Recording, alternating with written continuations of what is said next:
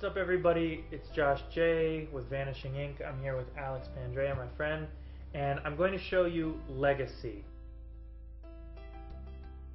We didn't set anything up. We're going to do this for you right now. And it starts with a little story. So people ask how I got into magic. My dad did some magic, but my dad's dad, my grandfather, was actually a gambler. And that's how we got started, both of us. So this is Grandpa's wallet. And he was a gambler. This is what he looked like, by the way. He's the one on the right there. Good looking guy. Passed it on. He used to bet $20, which isn't a ton of money now, but I have to tell you, back in the day, that was an awful lot of money, going back to the 50s when he started doing this wager. And he could do one trick, and it was a pretty incredible trick. So stare into Grandpa's eyes. That's good. And now I've got 5 cards. I'll take the photo. I want you to hold these 5 cards. Are you right or left-handed? Right. Okay, so hold them in your left hand then. Hold them just like that. And I want you to think of one of those cards.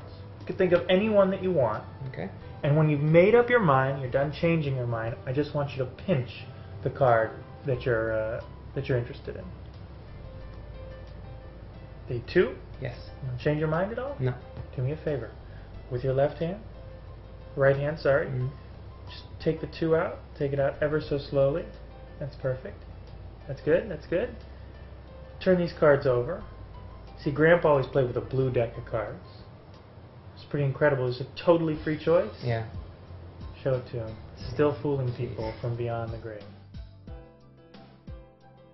What's nice is you get these cards. We had these cards custom made for us from the card shark, Christian.